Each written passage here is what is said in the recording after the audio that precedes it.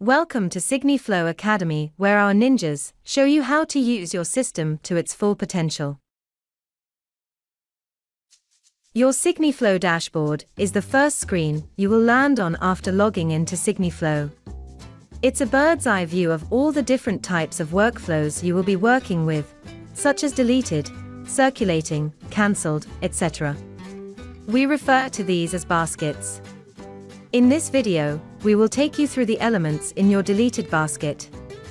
It is important to note that when a workflow is deleted, only the audit trail is sent to the deleted basket. The document itself is gone and cannot be recovered. So, before you delete a workflow, make sure you do not need any of the related documents. Now, let's go through all the options you have within the deleted basket, which you open by clicking on the deleted dashboard block. In the top left corner of your screen, you will see a Show Entries drop-down, where you can select how many table entries you want displayed. In the top right corner is a search bar, where you can enter specific criteria to search for any given document's audit log. The criteria you can use include document ID, created by, document name, and deleted date.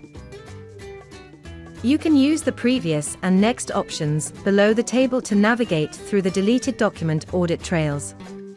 To view an overview of a document's audit trail, tap on the green plus icon. This will give you a line-by-line overview of the activity related to that document. If you tap the watch icon in the corresponding row within the table, a new page will open that displays the document's full audit history, including additional information, such as signing location. You can download the document's audit trail as a PDF document by clicking on the Download Audit button. To remove a deleted document's audit log, tap on the Remove button in the corresponding row within the table. Please note, you can remove multiple documents' audit logs by checking the checkbox in the corresponding row within the table, then tapping on the Remove Selected button beneath the table.